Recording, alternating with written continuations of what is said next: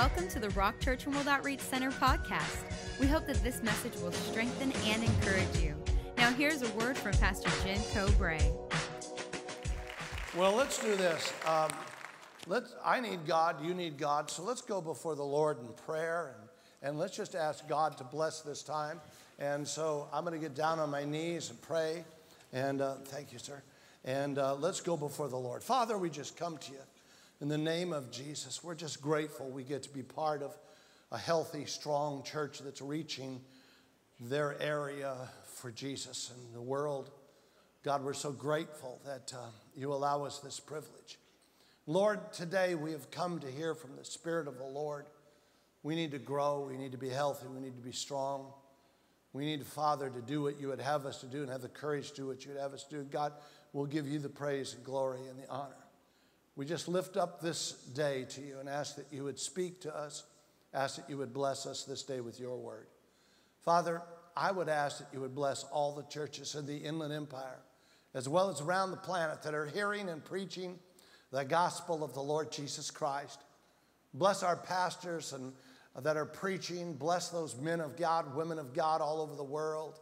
Bless our Baptist brothers and sisters and Catholic brothers and sisters. And we thank you, God, for our Seventh-day Adventist brothers and sisters, Lutherans and Methodists, Episcopalian, Charismatics and Pentecostals.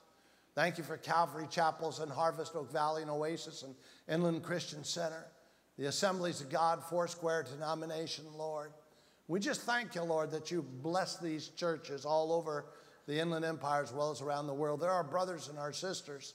Lord, we never at any time think of ourselves as better than them, but we see ourselves as co-laborers, workers together in one field, building one kingdom, not a man's, no, sir, but yours, your kingdom. Be glorified in your houses everywhere and especially here.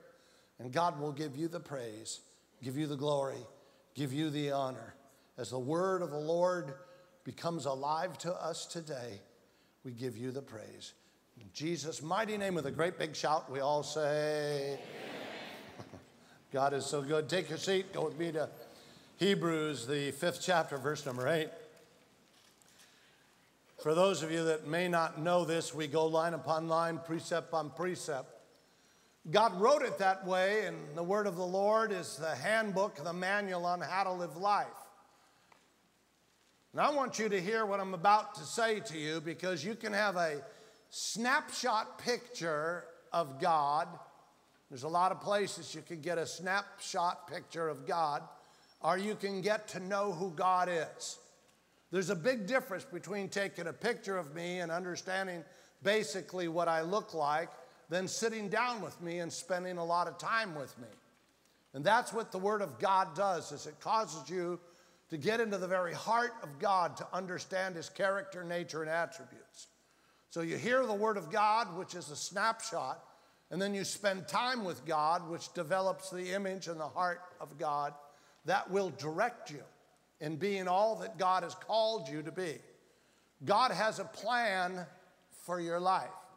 There is a purpose of why you are on the planet. It is all found within the perimeter of this book, designed by God so that you might live the life that God would have you to live. Be a witness to a lost and dying world out there that needs to know about Jesus Christ, even though they don't even want to know. They need to know that Jesus is alive and well and doing well, and they need Him. And you're the mouthpiece for God. You're the distributor of His goodness upon the planet. You're the West Coast distributor of God's goodness. Therefore, if you don't know how to distribute, what to distribute, how to act, what to act like, you will be constantly defeated and destroyed. So you don't do anything except exist as a Christian instead of producing as a Christian. So God wants you to understand the importance of the word of the Lord. As we look at God's word today, I want to just share with you, this verse is without a doubt one of my favorite verses in the scripture. I say that a lot because I'm in love with so many of them. But this one is really a highlight of my life. This one says so much about you and so much about me that helps us to grow to a great place of maturity. I want to read the verse. I want to explain the verse. Then I'll give you the title to the verse. And then we'll move on from there. Is that okay? I want you to go with me to Hebrews 5th chapter, verse number 8. 5th chapter, verse number 8 says, though he was the Son, speaking of Jesus Christ, he was the Son, yet he learned obedience by the things in which he suffered. He learned obedience by the things in which he suffered. To me, that's a bizarre statement. That God, the creator of the heavens and the earth, the one who puts it all together, by the power of his might, holds the oceans in its right place so they don't flood the land, holds the moon and stars in its right place, speaks and solar systems exist, knows the intricate as well as the maximum, understands things that science hasn't even found yet. And here is God, who knows it all, doesn't know something, and had to learn something. And what he had to learn is what you and I have to learn. We have to learn from God how to be obedient to the things of the Lord. You see, even though he was the creator of all mankind, the creator of the heavens and of the earth, he had never been the one in the flesh before. He created mankind, but wasn't man himself. He didn't know the frailties of men, didn't know the factions inside of man, didn't understand the fears and the feelings that go with mankind. And in the midst of that, in order to be obedient, something taught him. The word suffer is an interesting word. The word suffer means the word adversary, adversity, pressure, trial, anything contrary to situations in life. Adversity, when it comes, puts pressure on us. And every single one of us will experience adversity in our lives. Like Jesus, it will either teach us something or adversity will destroy us. And all of that has to do with how you handle the problems, adversity that comes into your life. You will either grow or be defeated. Or you will be in such a place that you have to keep trying it over and over and over again, going through the same trials, the same pressure over and over again until you finally get it, what you need to learn. The title of the message is A Teacher Named Adversity. It'll either teach us or destroy us. And that's your call, every one of us that are in here.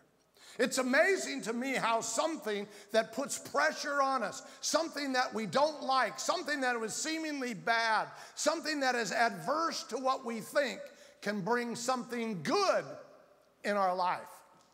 It doesn't make a lot of sense. You would think good would produce good, but here we find that sometimes these adversities in life produce something good in our life.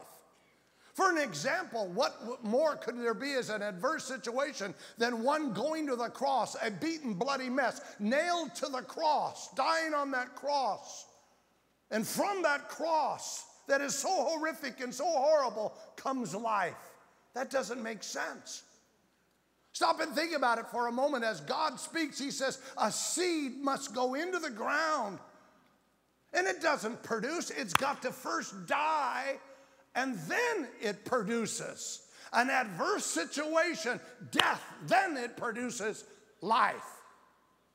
You and I go before the Lord and we die to ourselves, and then it produces the life of God. It's almost an amazing situation, but life is full of things that are adverse, that come against us, but yet through it all we stand and we keep on going in life.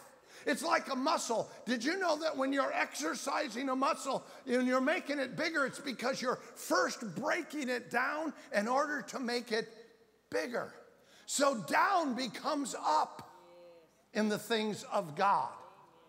When I was a young boy, I was in school, and in the 50s, I had a lot of people in our classrooms that were, if I may use the word, handicapped, but the word was really, they were weren't challenged, they were physically lame. They had crutches. A lot of my friends had crutches when they went around. Polio had been a very big problem. And I remember as a little boy lining up in school, 3rd grade, petrified about getting a shot. We were all going to get our polio shot. And then when I found out they actually put polio in you to resist the polio that you might get, that even scared me more.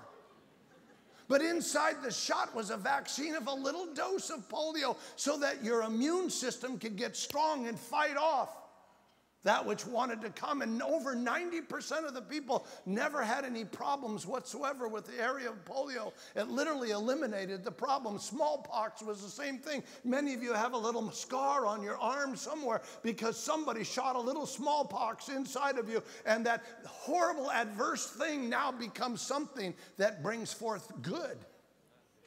But we have a life all the time as Christians, and we have adverse situations coming towards us, and we bellyache to God, and we bawl and squall, and we complain to God. We raise our hands, and we curse at God. Where are you, God? What are you doing, God? Where have you left me, God? How come this is happening to me? You could have stopped this, God.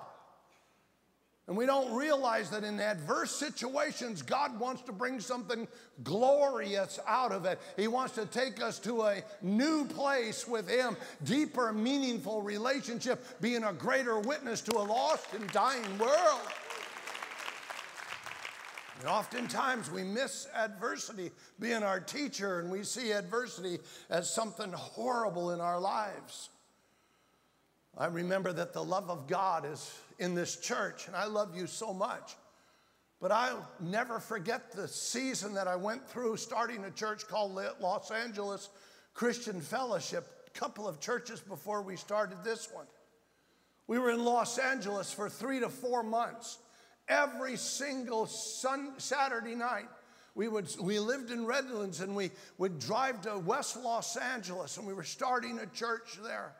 And every night in the city of Westwood, Debbie and I were in our 30s, and we would pass out invitations. We were just young kids that say, come to church. We were meeting at the YWCA and having church. We were starting this church, and no one showed up for 4 months.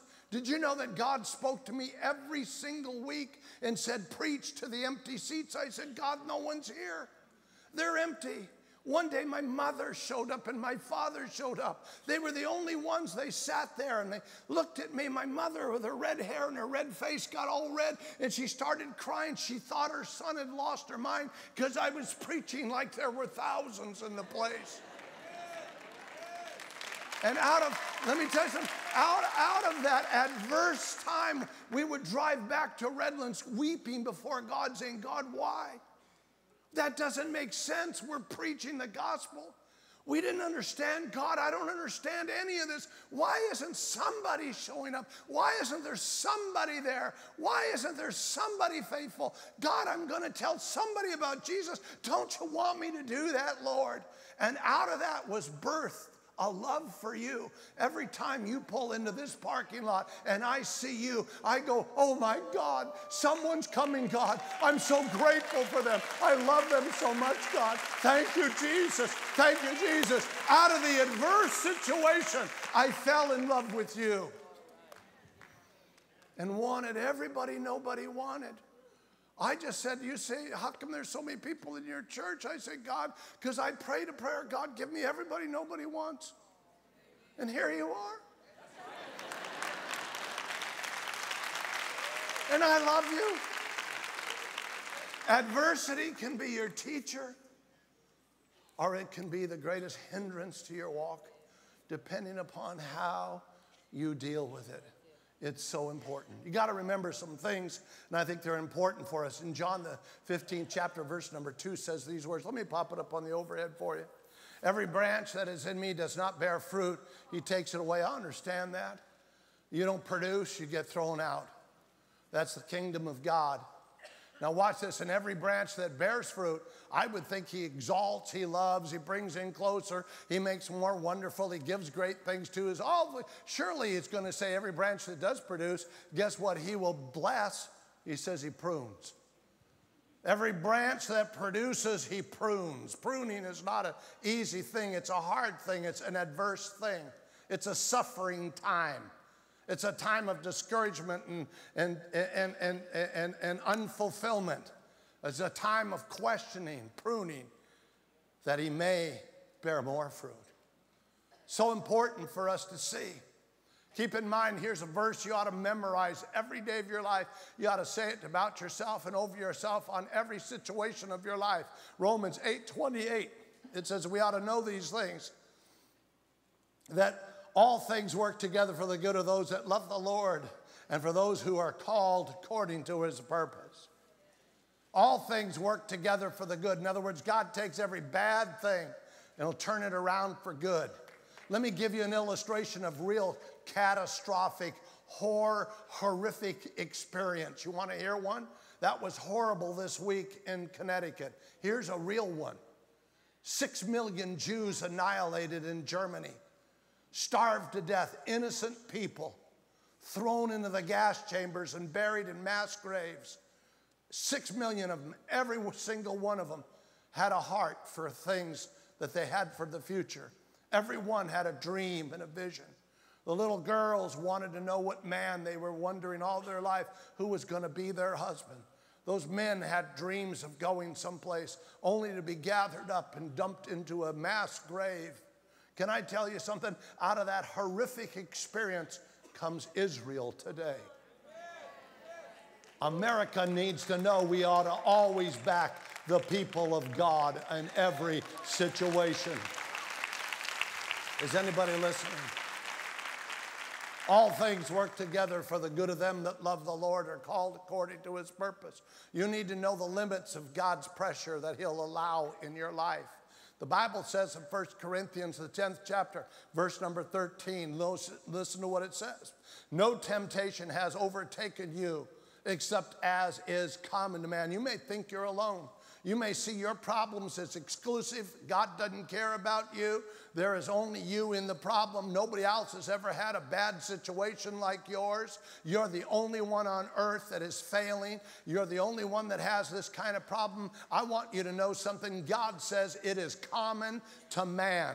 But God is faithful. I love those words. Who will not allow you, listen to these words, who will not allow you to be tempted, in other words, pressured, or if you will, to be in a place of adversity. Listen, it's beyond that which you are able, the last part of that. But with the adversity will also make a way of escape that you may be able to bear it. God is so wonderful. He knows what he's doing. But oftentimes we forget he's in control when adversity hits our house. And we need to be smart. There's a lot of things adversity can teach you. I could say with you, well, this is part number 1 of a 4-part series. Adversity will teach you the fruit of the Spirit. Love, joy, peace, long-suffering, gentleness, goodness, faith, temperance, meekness. But I'm not going to do that. God gave me some things that you need to see today.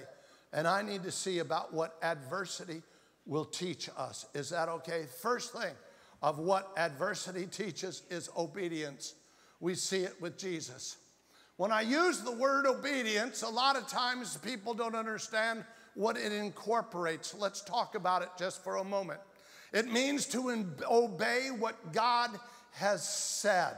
In order to obey what God has said, there will be a choice you must make in order to be obedient. So the word obedient is coupled together always with a choice. I can do it or I can choose not to do it. There'll be a choice. In other words, there will always be, along with the word obedient, a choice or a test that says where you're really at with God.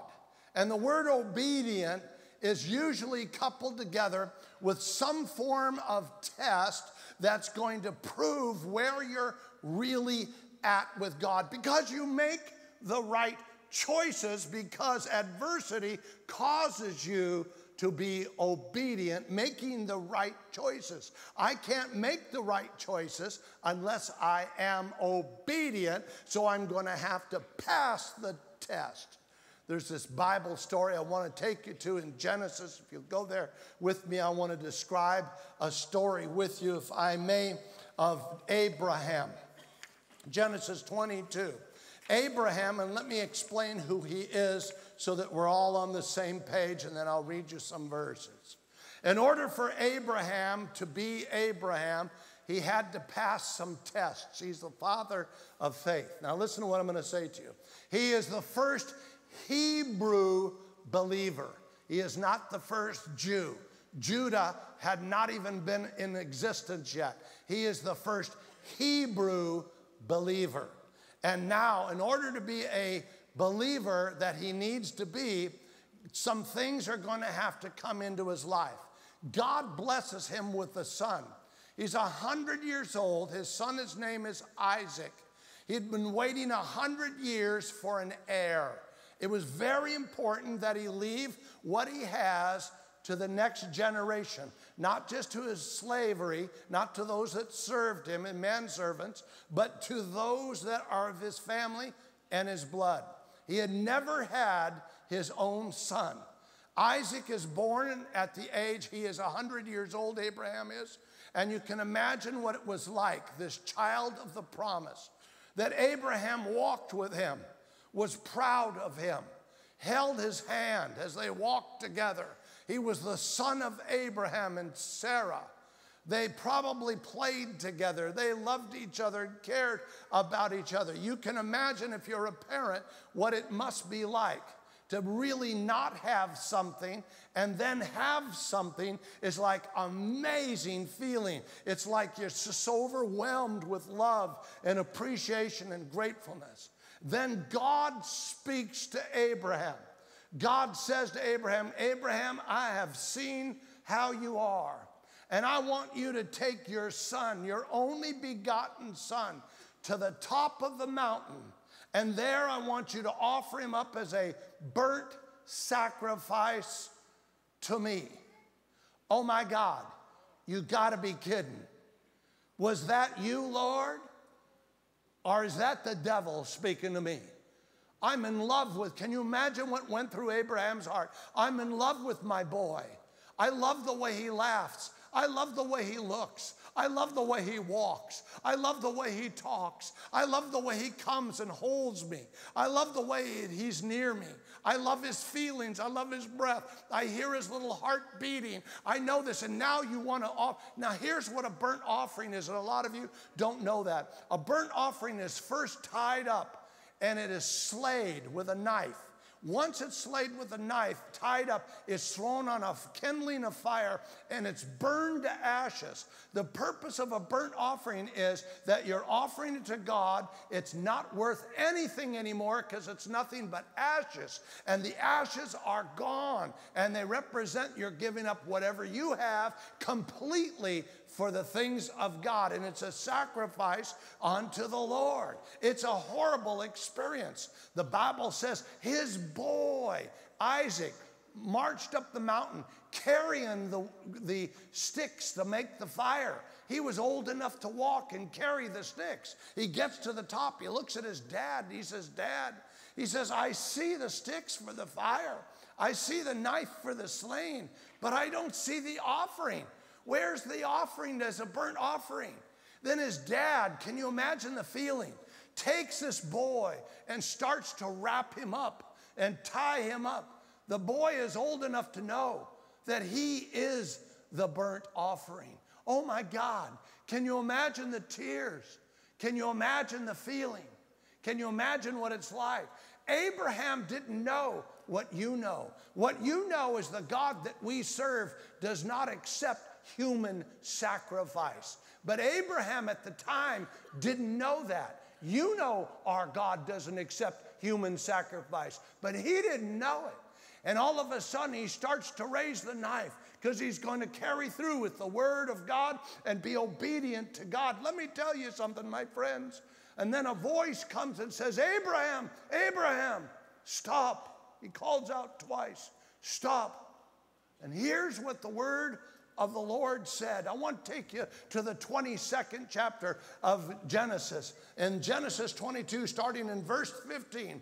Then the angel of the Lord called unto Abraham a second time out of heaven and said, by myself I have sworn, says the Lord, because you have done this thing and have not withheld your son, your only son. Blessing I will bless you, and multiplying I will multiply you. Your descendants as the stars of the heaven and the sand, in which you're on the seashore. And your descendants shall possess the gates of their enemy. And in your seed all the nations of the earth shall be blessed, because you have obeyed my voice. Don't tell me that during this particular thing that you will see that adversity coming against him, the pressures of life coming against him, trying to stop him from making the decision for God. I'm here to tell you, you will have adversity coming against you to keep you from being obedient to the things of God. The question is whether you will make the right choice and be obedient in the midst of adversity, or whether you will give in and do things that you need to do to eliminate the adversity. God eliminates the adversity. You don't need to worry about it. You need to be obedient constantly. Somebody ought to say amen. We're talking about, listen to this, we're talking about what adversity teaches us. Second thing is courage. Adversity teaches courage. Courage. Without courage, you will never make the right choices, which are God choices. Without courage, in the midst of adversity, you will try to run from the adversity. You'll try to get relief from the adversity, when in fact adversity is calling you to make a stand in courage and make the right choice. You see, it's courageous people who walk in faith. It's courageous people who do what God says. It's courageous to do something you don't see, but you know it's God.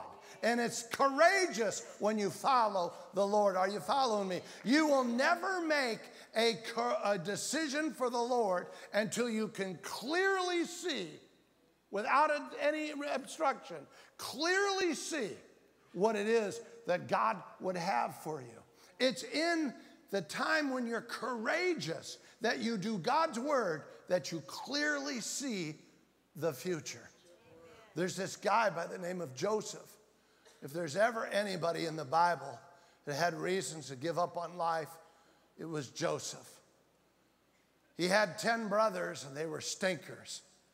By the way, those brothers become the children of Israel, the leaders of the tribes of Israel. But his brothers were not good men. They didn't like young Joseph. Joseph was from a different mother. And they didn't like Joseph. Joseph tried to get along with his older brothers, but he couldn't do it. The father favored Joseph because the father loved Joseph's mother so much, and she died giving birth to his brother Benjamin. Joseph couldn't be responsible for that, but the brothers hated him. Joseph gets this dream, a crazy dream. He says, in the dream, all of my brothers, including my father, bowed down before me. And he tells his brothers, I had this dream about the future, and you're going to all bow down before me. The brothers go nuts. The arrogant little punk, they're thinking to themselves. They take him out, and they beat him up and throw him down in a well. They take his coat, and they throw blood all over it, goat's coat, and take it back to Jacob the father and say that a lion ate him while he was out there. They really drag him out of the well and sell him off to slavery. This young boy is going into a caravan that's on its way to Egypt. He becomes a slave in Egypt from a family where his father loved him, where he had warmth and dreams and hopes and goals. Now you talk about adversity, he is now in slavery in Egypt. Can you imagine what a slave was treated like? Then he's confronted with a situation, and it took courage for him to stand for God. In the midst of his adversity, he's confronted with a situation, and he now has to take courage to stand for God. I don't know if you got that, but that's what's going to happen to you. In the midst of adversity, you're going to have courage to stand for God. Because in the midst of adversity, instead of having courage, you want to just get out of the problem. And he's now confronted with Potiphar, his boss's wife, who wants to have sex with him. And he says, I will not defile my God, my relationship with God. She lies about him, and now he goes from a slave to a prisoner. Years and years in an Egyptian prison. This young man now is in an Egyptian prison. Can you imagine what an Egyptian prison was like thousands of years ago? Do you think they had running water? Do you think they had toilet facilities like they have now? Do you think they could have a weight room where they can build their muscles up? Time in the yard, a regular eating routine with food that's on their plate. What do you think it was like? The pins and the holding tanks and the prison cells were caves that were in the ground. They were full of poop and people that are dead, mice and rats running all over the place year after year after year. This man has the courage to hold his integrity with God in the midst of adversity. And then there comes a time when he can get out, and God delivers him. Listen to this. From the prison to the palace in one day. God can take you, listen to this, your adversity, wherever you're at, as deep as you're in, as bad as it is, he can take you from the prison to the palace in one day if you will stand in courage before God. Is anybody listening? Let me read to you, if I may, out of Genesis, the 45th chapter, and verse number 5. He's confronted. Here's what happens as I start to read this to you.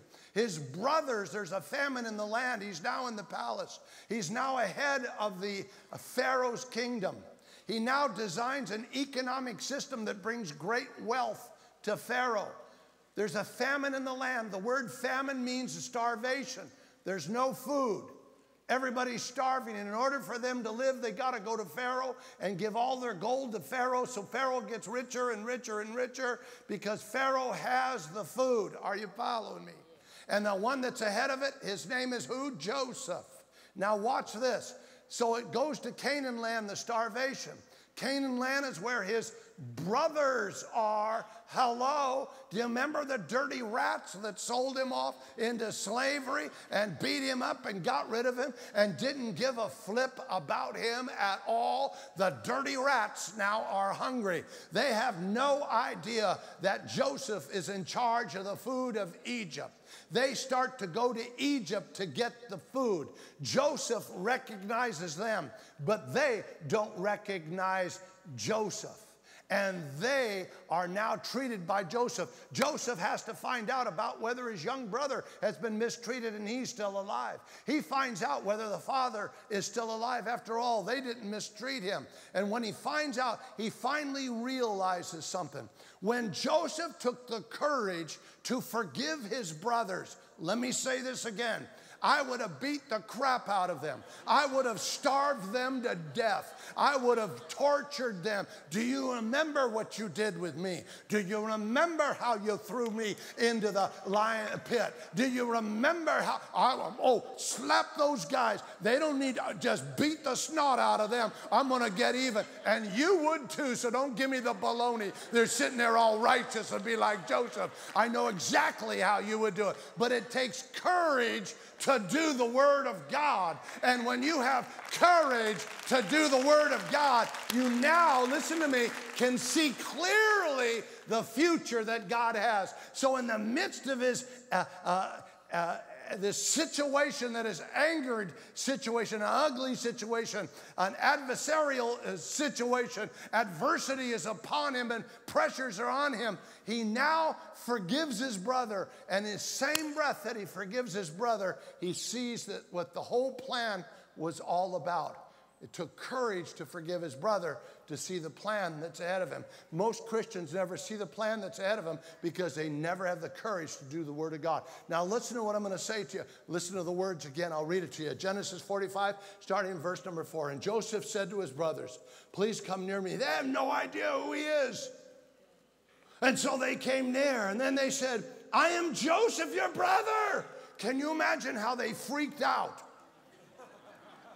I can only imagine them saying, it wasn't me, it was Simeon that hit you that time.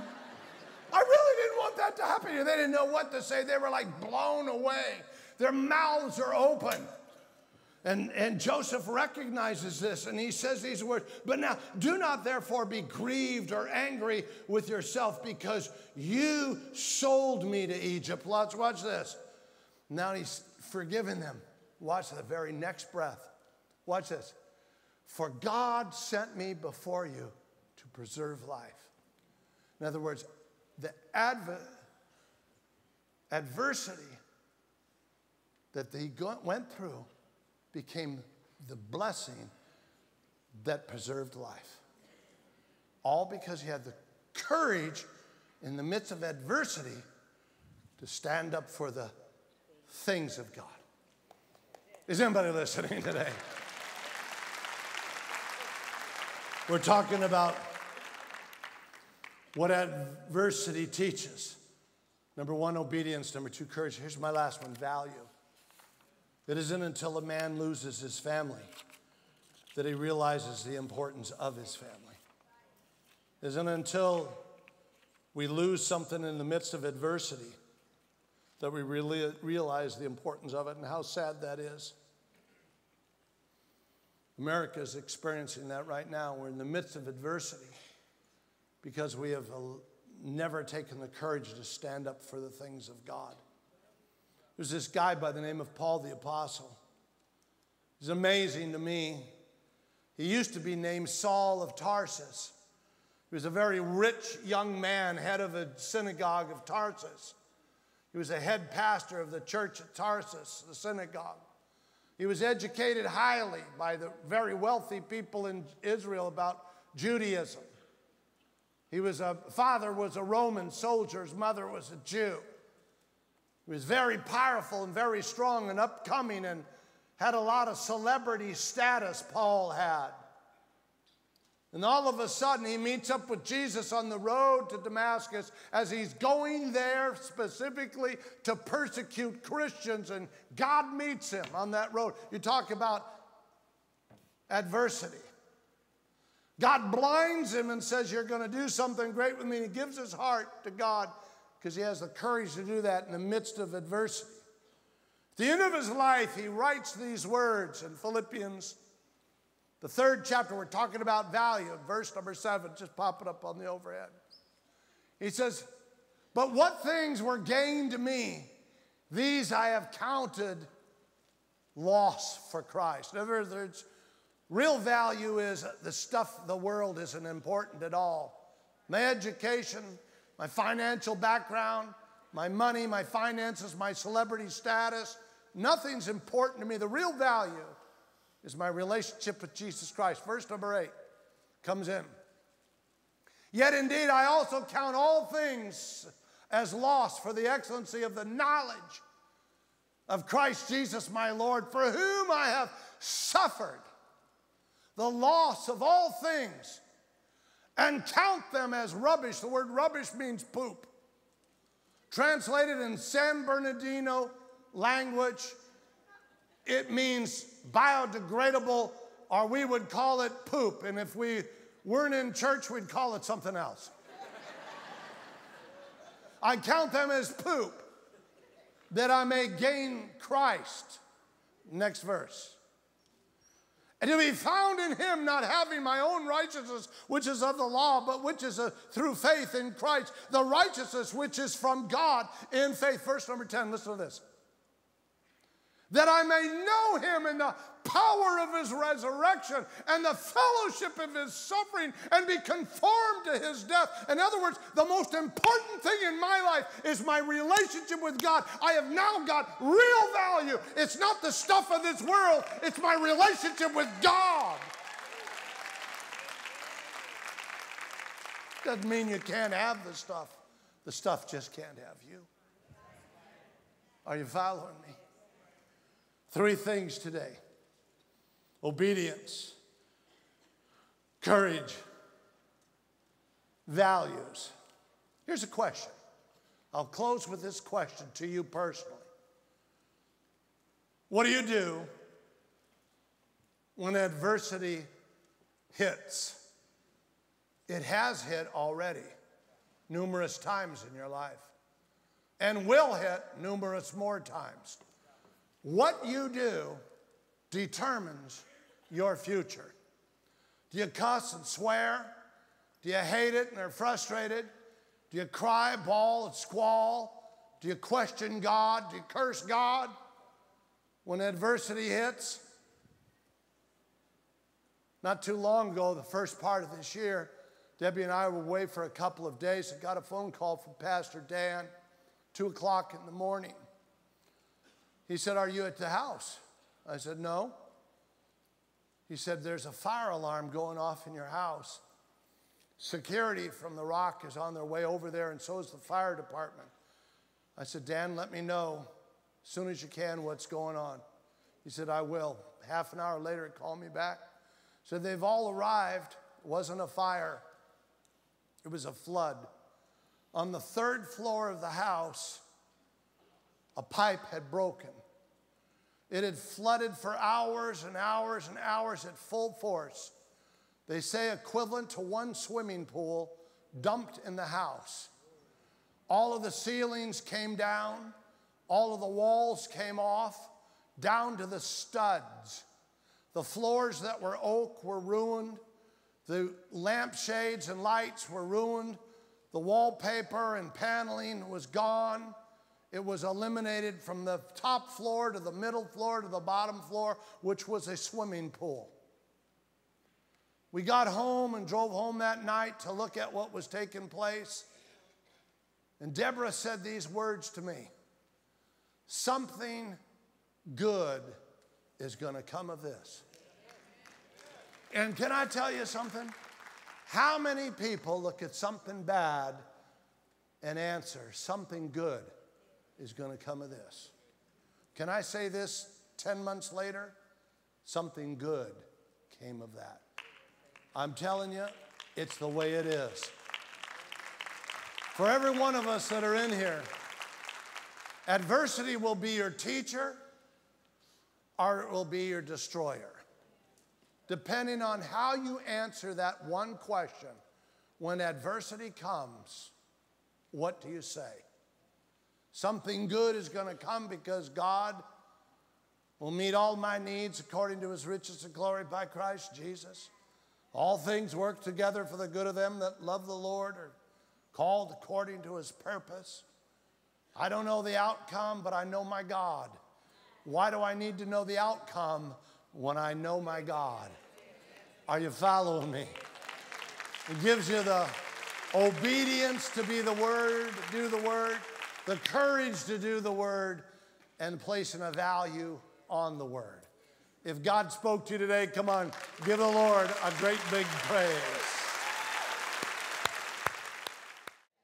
Listen, I want to make sure that you're all right with God before you go.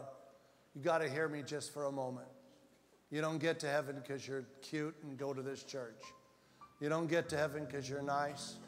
You don't get to heaven because you're a good person.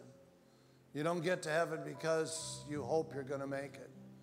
You don't get to heaven because you say you love God. You don't get to heaven because you go to church once in a while. You go to heaven because you're born again. Born again means you've given God all of your heart and given God all of your life. Listen to what I'm going to say to you. There is a bunch of you in here today. You have not given God, hear me. You have not given God, hear me. You know who God is. You celebrate Christmas and Easter every year, but you have not given God all of your heart and all of your life. He's just something in your life, like everything else. And today is your day of salvation to change that. you're going to have to give God, because he won't steal your heart and life from you. He's not a thief. He's not a conniver to manipulate you, make you do this. It's you realizing you have not given God. Oh, you know who he is, or you wouldn't be here. But you haven't given him all of your heart. You haven't given him all of your life. Hear me. You know who he is, but you haven't given him all of your heart, and you haven't given him all of your life. You call yourself a Christian, but you're not. You're lukewarm. And Jesus said in the book of Revelation, I will vomit you from my mouth. You better be hot or cold, because if you're lukewarm, I'll vomit you from my mouth. In other words, you're not going to make it when Jesus comes back. Lukewarm is a little in, a little out, a little up, a little down, token prayer, occasional church attendance. You're not against God. No, you're not against him, but you're not wholehearted for him. And you haven't given God all of your heart, and you haven't given God all of your life. And today, this is a divine appointment for you to give God all of your heart. Today is your divine appointment with God to give him all of your life. Bottom line, you're going to have to do it. I can't do it for you. And you don't get brownie points with God because you come to church. You come to church, you get edified, strengthened, encouraged, and directed. But you don't get brownie points. Somebody needs to tell you. Today you need to give God all of your heart. Today you need to give God all of your life. And you need to stop messing with God. And I'm going to tell you right now to get a hold of your coat, purse, sweater, Bible, friend. Get a friend if you need one. If you're sitting next to someone, just say, come on, I'll go with you. And I want you to get your stuff, get out of your seat, and meet me right here. You say, wait a minute, Pastor. That's a hard thing for me to do. Yep, it takes courage. But listen to what I'm going to say to you. Jesus, it took courage for him to go to that cross, a beaten, bloody mess for you. You can get out of your seat in a safe, friendly church, get in the aisle and meet me right here in front and give him all of your heart, give him all of your life. Listen, if you're in the foyer and you're hearing me right now and you know it's your time, tell an usher you need to come in. If you're in the family rooms and you need to come, get your stuff, get your kids, get down here. I'm waiting for you right now. You get out of your seat. Let's all stand as the people come. You come right now. Come on. Come on. Don't clap. Don't clap. Don't clap. I just want you to come. Just come. If you need to come, this is the time. Come on. They're coming all over the place. They're coming from all over. You can come too. You get out of your seat and get down here. Give God your heart. Get born again. Get alive for Christ. Come on. Come on. There's more of you than that. A lot more of you. Stop messing with God and get down here. You're going to die and go to hell if you don't get out of your seat and come now.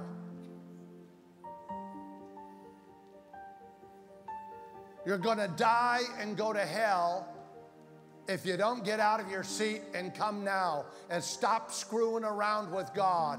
You've screwed around long enough, and somebody needs to be in your face to tell you the truth. Your life is at stake. Come on. Come on home.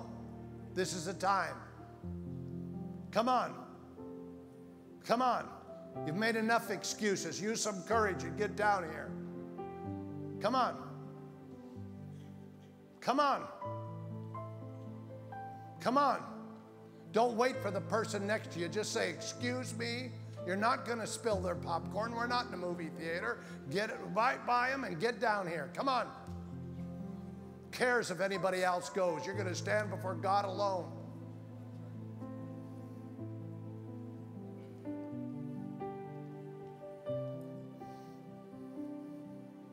I'm telling you, you wanted someone to tell you like it is, or do you want someone to, blow smoke all over you in incense? Today is your day of salvation. Come on. Come on. Come on. Come on. Slap yourself in the face if you're saying to yourself and argue with yourself right now. Say, well, I don't think I want to do that. It'll embarrass me. Sure, it'll embarrass you. You'll be a whole lot more embarrassed when you get into hell. Then you'll do anything and everything to get out of hell, and it's too late. And somebody loves you enough to be in your face to tell you about this is what you ought to be doing right now. Somebody cares. Somebody is being a man of God at the judgment of a lot of people right now, because I do things differently than anybody else. But I'm at least telling you the truth, and you need to get right with God. And you've been waiting for someone to stop playing games and tell you like it is. This is the time to come.